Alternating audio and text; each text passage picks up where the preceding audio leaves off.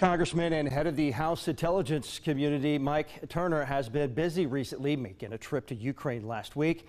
On that trip, he called U.S. support for aid to Ukraine overwhelming. The Congressman and Community and Security Chair, Intelligence Chair, joins us live in the studio. Brooke is talking to him about those recent events. Brooke. Yeah, Congressman Mike Turner joining us live now in the studio. Thank you for taking the time. Thanks for having me. Yeah, to be here for 5 on 2. So we'll start with your recent trip to Ukraine.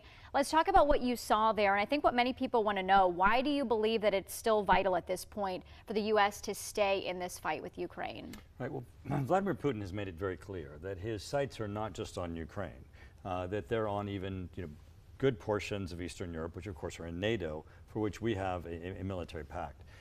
This is a battle between authoritarianism and democracy. When President Xi of China went to Putin, he said, we're working together to make change that has not happened in 100 years. Well, 100 years ago was World War I and World War II.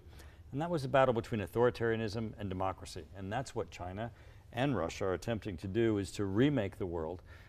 We're trying to, of course, to support democracy.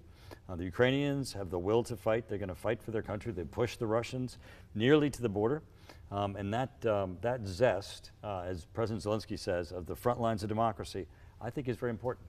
A lot of people here, I mean, we're not seeing it firsthand, obviously, but all they're seeing are the dollar amounts that are being sent over there for this.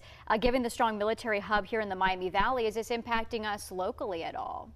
Well, it's certainly, Wright-Patterson Air Force Base is involved to an extent that any time we're involved in military actions.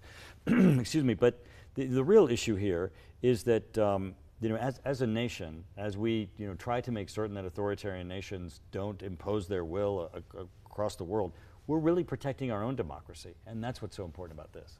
All right, let's move on, because I know we only have a limited number of time here. Let's talk about the recent leak of the classified documents from the Department of Defense. What does your team know about this?